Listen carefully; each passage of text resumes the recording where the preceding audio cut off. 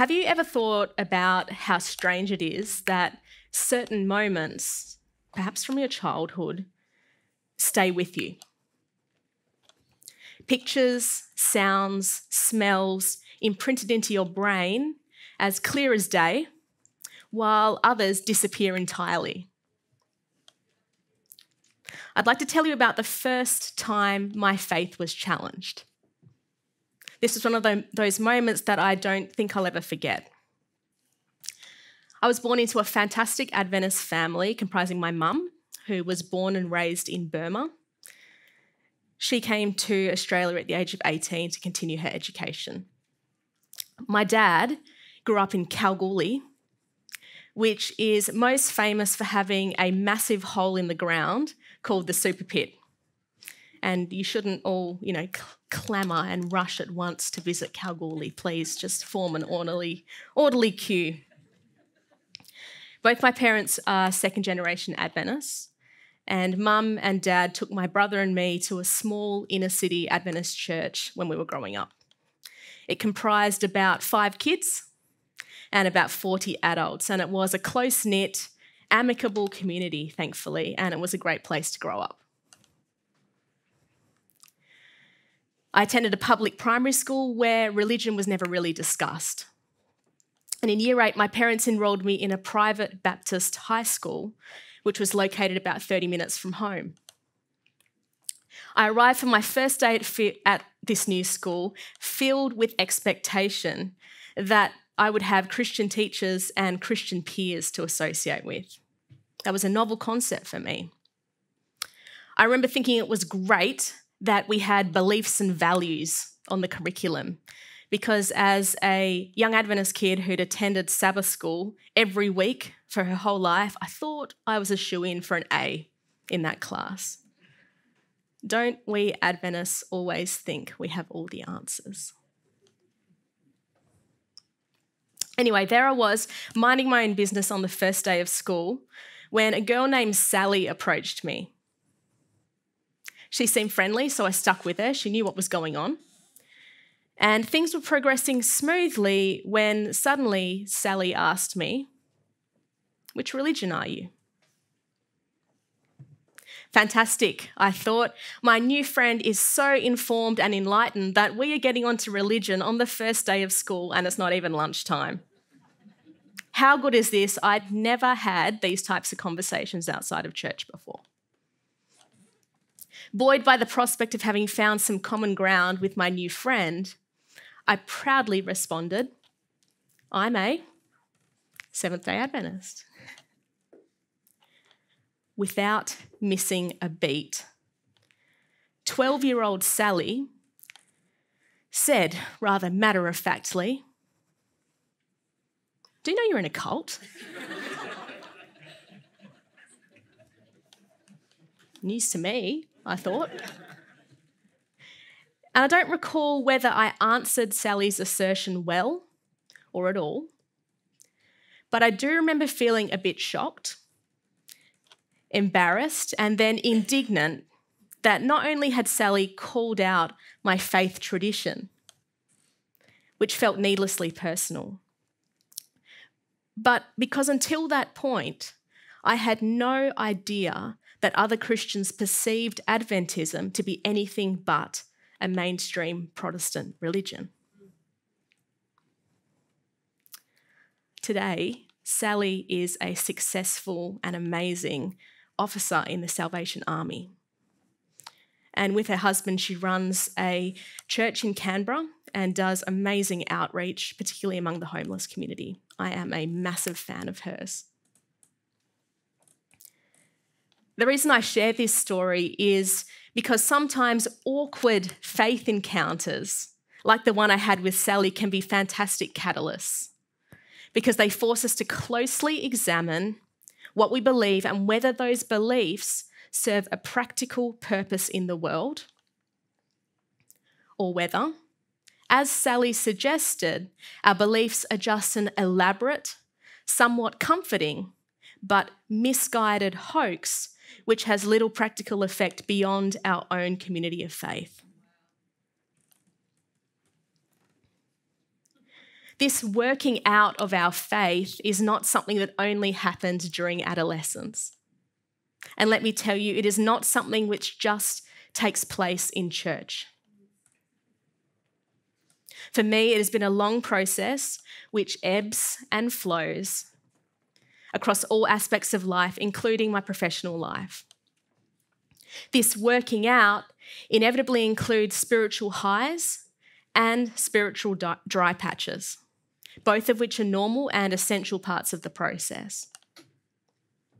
Today, I want to share with you some learnings I've picked up while working out my own faith. This necessarily involves me sharing a bit about myself, which is unusual for me and seems a bit self-indulgent, to be honest.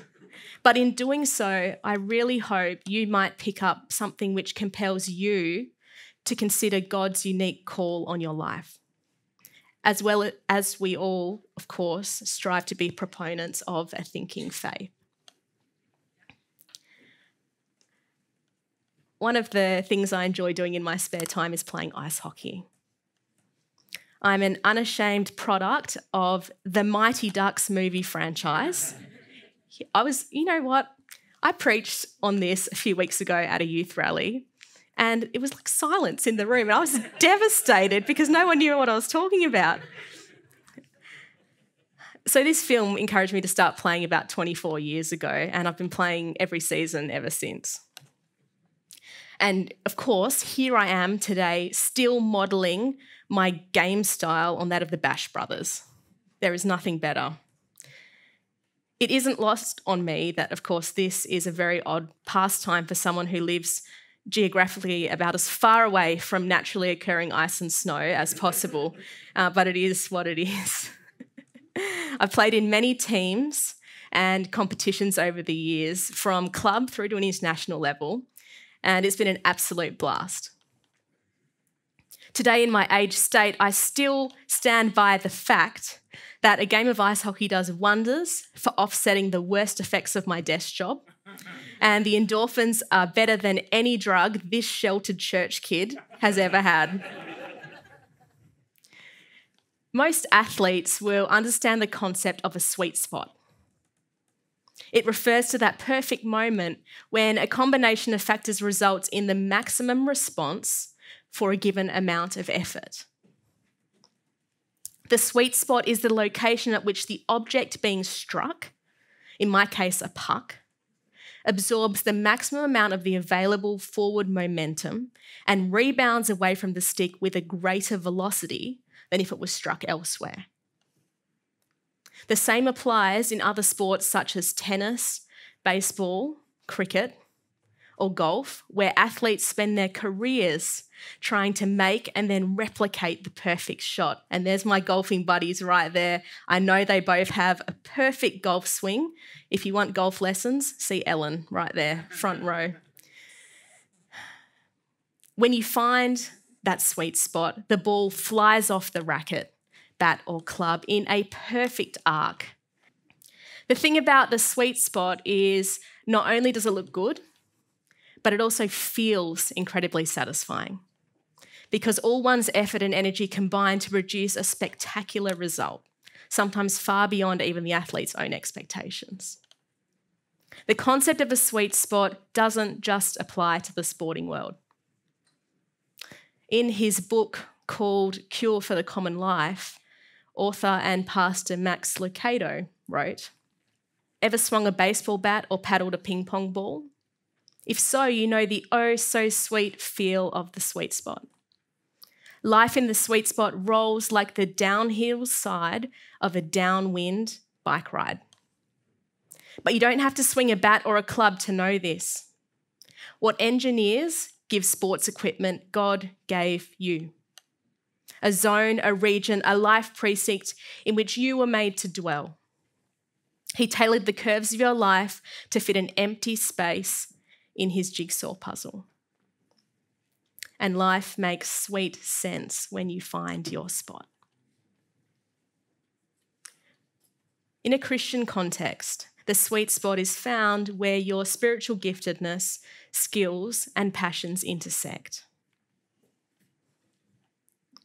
1 Corinthians 12, 4-11 in the Message paraphrase touches on this concept too, as it reads, God's various gifts are handed out everywhere, but they all originate in God's Spirit.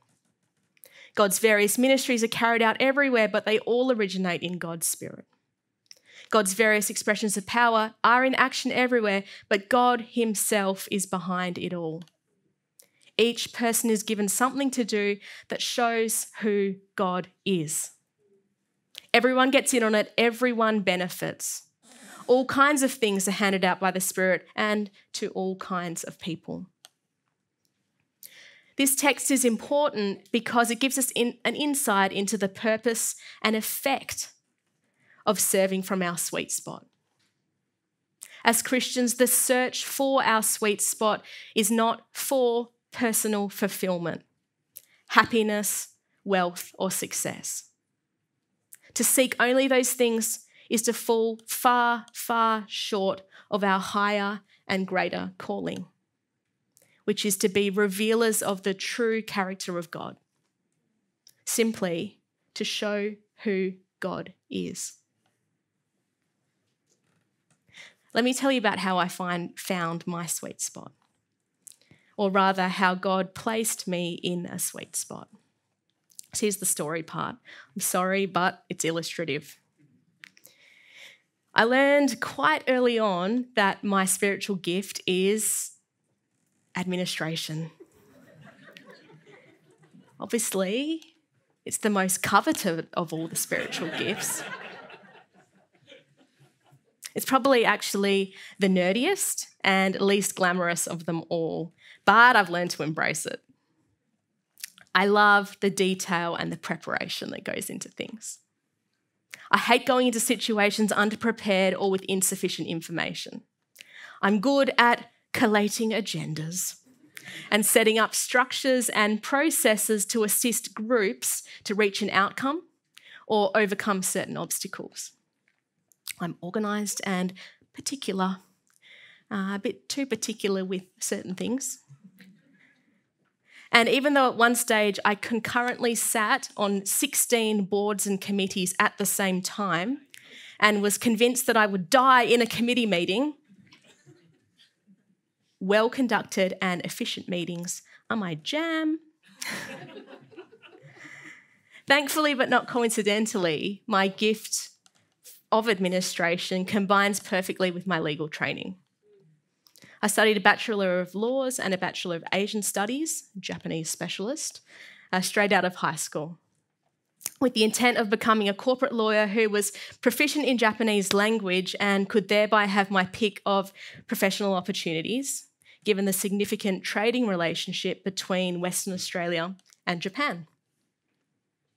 The goal was short-lived because when I lived in Japan, I mostly picked up slang in the local dialect, which was, rather than the business Japanese, which was professionally problematic, but it was super fun at the time. But what is clear to me now, 10 years into legal practice, is that many of the skills I need to do my job well are in place already because of what God is doing through me. He equipped me this way. Finally, I'm passionate about things like social justice, equality, Indigenous rights, good governance, and healthy churches. So that is the trifecta I was trying to explain to you. The three areas on that Venn diagram as they apply to me. After I'd been working in a small law firm in Perth for the first couple of years of my career, I hit a bit of a rut. Even though I loved the job, I felt like I was ready to do something new. That rut coincided with my dad going through some professional difficulties that really challenged our family. That season took the wind out of my sails and made me question the viability of my own career in the law. I was looking and praying for a change when, out of the blue, I got a call from a church administrator inviting me to accept the role of General Secretary of the West Australian Conference. I was 28 at the time, And I knew just enough to understand that it was unusual for the Adventist church to invite a young female who was not a minister of religion and had no history of denominational employment to serve in a leadership role like that. I talked to a few people, prayed, and decided to accept the appointment. At the heart of it all, I'm someone who owes much to the loving church community which raised me. I'm acutely aware that not everyone has had a happy experience with church like I have had. But then and now, I still feel compelled to give back to this community, our community. I want to do what I can to ensure that our kids have a chance to also grow up in a vibrant and relevant church with Jesus at the centre of it. There was a significant risk in accepting the church appointment because it meant changing lanes professionally at what was a crucial time in my legal career. The law is a very traditional profession in which promotions are usually based upon two things: how many years' experience you have and how much money you make for that firm. Choosing an alternative career path outside of the private or government sector so early on was risky. By working in a church setting, it was possible I would lose my relevance and employability, making the prospect of transitioning back into pure legal work, which I actually loved, less and less likely the longer I worked for an entity like the church. After much prayer, I put those concerns aside and was appointed to the role of General Secretary in September 2017. Thankfully, the President and the CFO at the time were wonderfully supportive of me, as were the members generally. I was really proud of our church that we might do something a little bit different, and I was the different. And I was able to find my job quickly and find my feet quickly and began enjoying the job. One aspect of the secretary's role, which I didn't know about when I accepted the job, was assisting local churches to become safe spaces for children and vulnerable people. The Royal Commission into Institutional Responses to Child Sexual Abuse handed down its final report approximately 2 months after I started the role of secretary. And as a result, the entire not-for-profit sector was grappling with the devastating failings of the past and was doing what it could to implement new policies to mitigate the risk of such atrocities happening in the future. I hadn't done much work in that space before, but with the support of AdSafe Limited, an independent body established by our church to engage with survivors and manage complaints of historical child sexual abuse, I was quickly immersed in policy development and implementation, meetings with survivors, and the management of people of concern within our local church congregations. Despite this challenging subject matter, I came to enjoy that part of the job because it felt good to be a part of a process by which our churches could become safer and past wrongs could be brought into the light and addressed in tangible ways. 2 and a bit years into my work for the church, I received another call, this time from a senior lawyer who owns a firm in Perth. My only connection with Gus was that I had briefed other lawyers from his firm to actually advise the West Australian Conference, on some legal issues. I'd had no dealings with this guy, Gus, directly. So you can imagine how shocked I was when he told me that he wanted to employ me because I was a Christian lawyer. As a result of my employment in the Adventist Church, and because of my knowledge of church life and culture generally, Gus thought I had appropriate skills and experience to support the various other churches and not-for-profit entities who were clients of his firm. To cut a long story short, I've been working in the litigation team at Gus's firm for the last 3 and a bit years. About 90% of our clients are churches and not-for-profit entities. It is very easy for me to establish rapport with those clients because we have shared interests and beliefs. I nerd out learning about their governance structures and internal decision-making procedures. They invite me to their church services. I talk to them about what my local church is up to. And I'm generally interested in their success, and they are comforted by the fact that I understand their mission and purpose, which naturally informs how they respond to legal issues and, of course, the advice that I give them.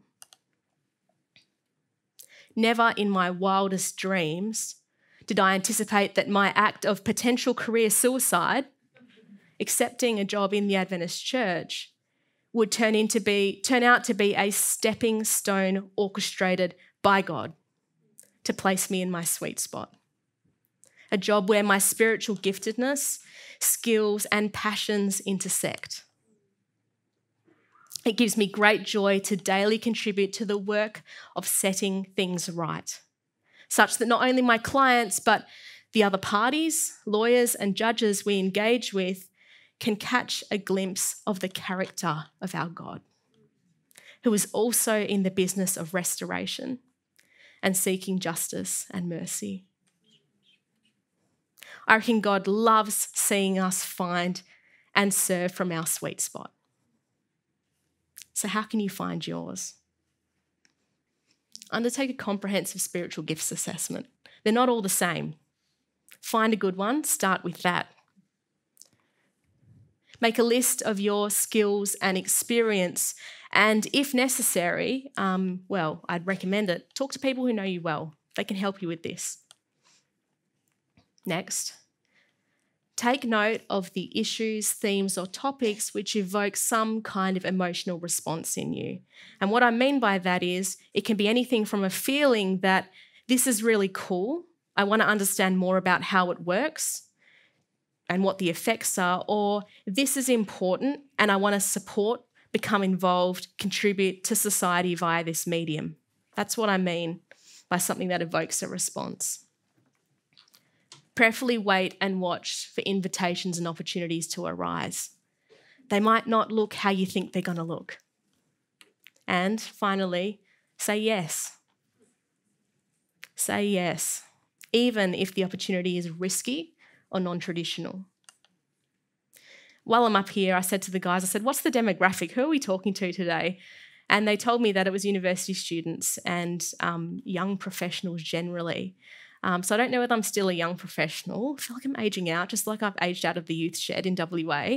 But while I'm here, I just thought I'd throw up a couple of things, including a couple of tips for young professionals. One, it's not about you. It's really not. We exist to show who God is, okay? Actually, it is about you. You are the apple of God's eye. He wants to see you serving from your sweet spot. I wanted to show you this picture. There's a bit of a story here. This banner was actually very large scale, stuck to a church which is opposite the main university in Austin, Texas. I was in Austin because I had been at the General Conference session last year. General Conference sessions do strange things to me. To be honest, there's good things, don't get me wrong, there's very good things about being involved, but sometimes, every time, it has challenged my faith. The way that faith is sometimes portrayed there, it doesn't look familiar to me. So when I saw this the week after the session, I thought to myself, is that not true religion? Isn't that at the heart of who we are and what we believe? You are so loved for who you are right now. It's where it starts and ends. A couple of other tips. Listen to people who aren't like you. In order to listen to them, You've got to get to know them. You've got to get outside the bubble. Test your Christian worldview. Check that it stands up to scrutiny. Test it, test it, test it. If it is true, it'll stand. Test it in community. It's a good way to go about it because you're not the only one testing. Other people have and other people will test their faith. This is a good place to do it. These people are good people to do it with. Christian ethics and values are attractive in the marketplace. Hone and embody them. If you say you're a Christian at work, make sure you live up to that label. Guard your reputation. I wanted to say something in particular about this. Professional circles are small, and colleagues and clients have very long memories.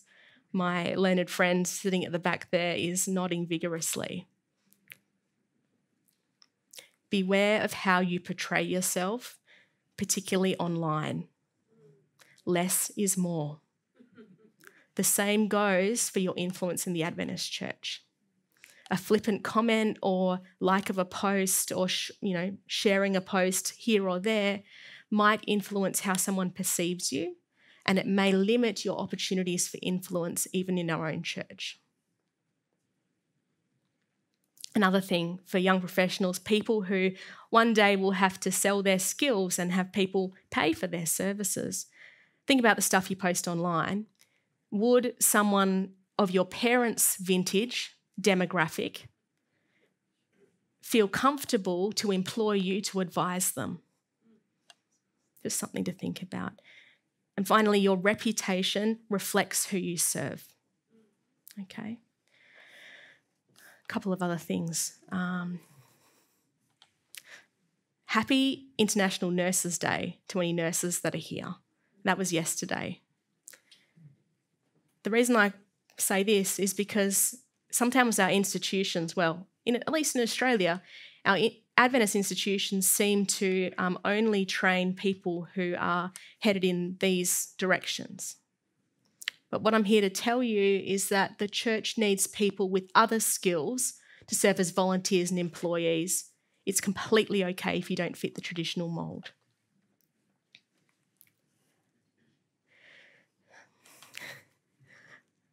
This is based on my experience sitting on various church committees. Nathan told you a little bit about those. We have certain constitutional inadequacies which hinder better age and gender balances in decision-making bodies within the world church.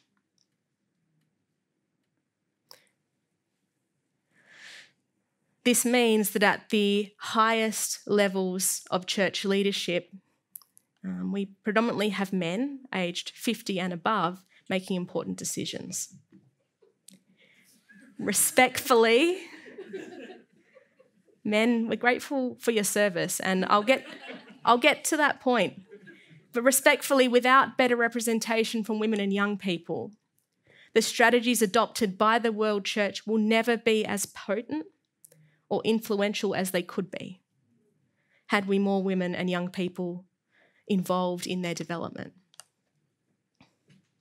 Women and men, old and young, are needed to take the gospel message to the world.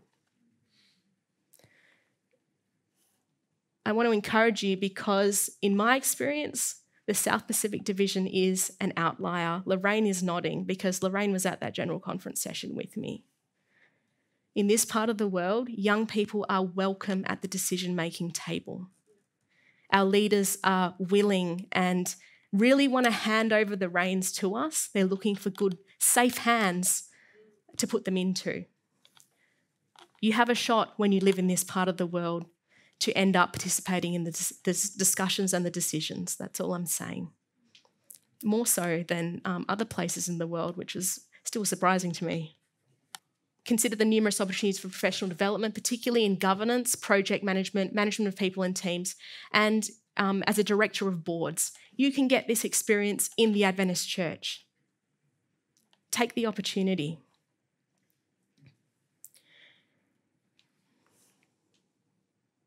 becoming a person of influence in the church. Start local. Local church is king. We are a hierarchical structure. Let me tell you, I've seen all the levels. Local church is where it's at. Your best work, your most important work, your best contributions should happen at a local church level. That is where the rubber hits the road.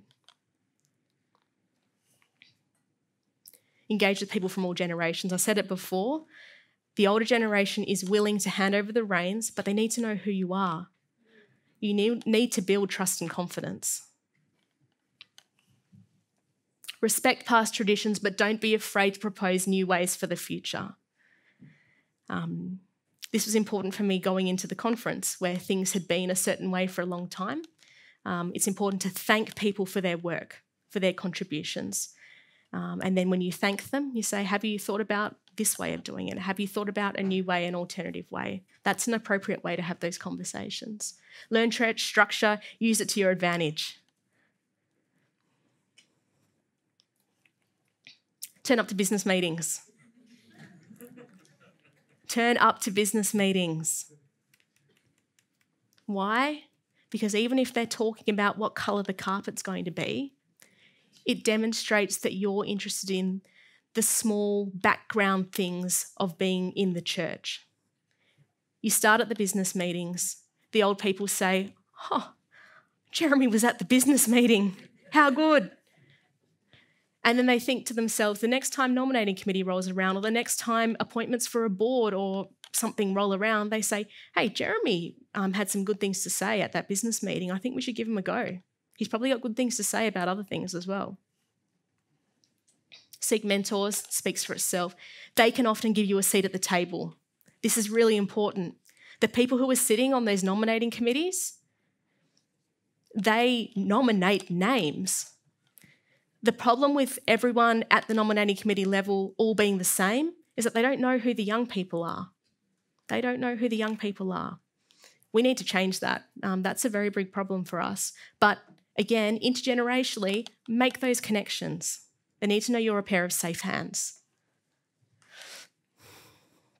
In closing and taking things full circle, the high school I attended where I met Sally was called Carey Baptist College, not Carey Baptist Grammar. We went to grammar school. Carey Baptist College. It is named after William Carey, a Baptist missionary, minister, translator, social reformer, and cultural anthropologist, whose most famous quote, which is also our school motto, is, attempt great things for God, expect great things from God. There's a passage in Ephesians that provides a biblical foundation for Carey's words. Now to him who is able to do far more abundantly than all that we ask or think, according to the power at work within us, to him be the glory in the church and in Jesus Christ throughout all generations, forever and ever. Amen. As I stand here in my sweet spot, a place where God has asked and enabled me to use my spiritual gifts, skills, and passions to show who he is, I can wholeheartedly attest to the accuracy of this text. God is able to do far more abundantly than all we think or ask when his power is at work within us. Even in the midst of doubts and challenges to your faith, I hope and pray that you might also find yourself serving from your sweet spot. And in so doing, your faith and that of others will be renewed and strengthened. Nathan, thank you for your help.